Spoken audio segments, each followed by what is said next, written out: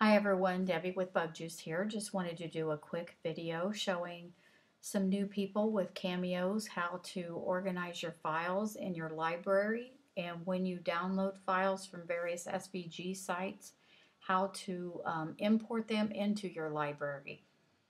I've already downloaded for sake of time from Miss Kate's Cuttables. I went ahead and got the freebie file. And I download mine to my desktop. You have to just find where you download your files, and you'll have the zip file right here. I've unzipped it, and now I've got this folder. So it's got all my files here in it. Now I'm going to open up my Silhouette software.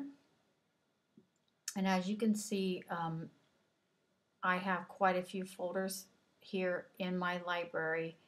Now, I'm going to just show you a couple examples of how I organize my files. Everybody will want to probably do their own thing with it. I understand that. But at least this might help you to figure out how you want to do yours.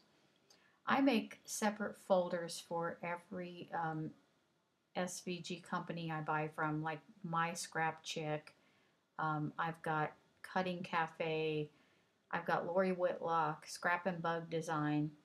And what I also do, if I'm buying a lot of them and they're pretty big files, like with SVG cuts right here, this is a good example. You can double click my SVG cuts. You can see I have another subfolder under that with the kit name.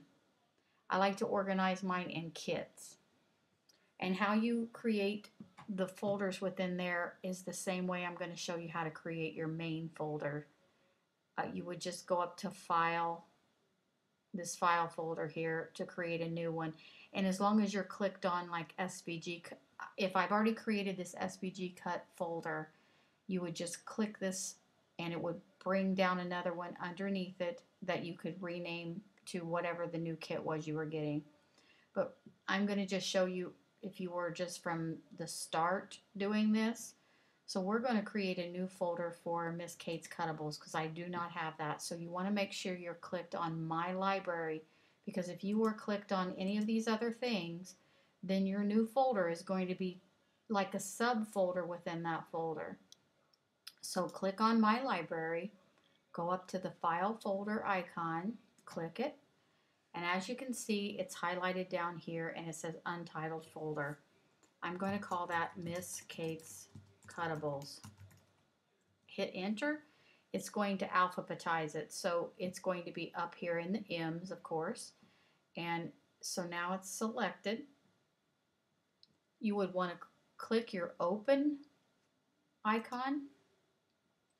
I know mine's on my desktop. If yours was in your document somewhere, you would just locate where your folder is. I've got this cute mushroom folder right here, so I'm going to open that. Now you could do one at a time if that makes you feel more comfortable, but I like to do a selection of all. So I just drag over it and select all of them, and I just drag it into my folder and drop it. So I'm going to click cancel so you can see that. Now another way I do it, this way I just showed you is not the way I always do it, but it's whatever feels more comfortable to you. If I was doing it my way, I would just move this over a little bit so that I can see my desktop file. I'm going to open that, and I'm going to move it over here so I can show you what I'm doing. I'd select all these again, and I would just drag it over here in this white space and drop. It's the simplest way to me, but like I said, I wanted to show you both ways you could do it because there's no right or wrong. It just depends on what you're more comfortable with. And again, if I wanted to create more folders within Miss Kate's Cuttables, if I started purchasing a lot of them, I would probably start categorizing by the name of my files. It's not necessary, and especially if you're not going to have a lot of big kits or anything, you wouldn't have to do that. But I like to keep everything together, so when I'm wanting to cut this Camp S'more, maybe I don't want to cut the whole thing and I don't want to have to dig through all the files. I know I want to cut this Smore Box. I can just click the Smore Box. What I like about this too is I've brought in my JPEG of this, what this looks like. I like to keep those within the files too whenever they're available.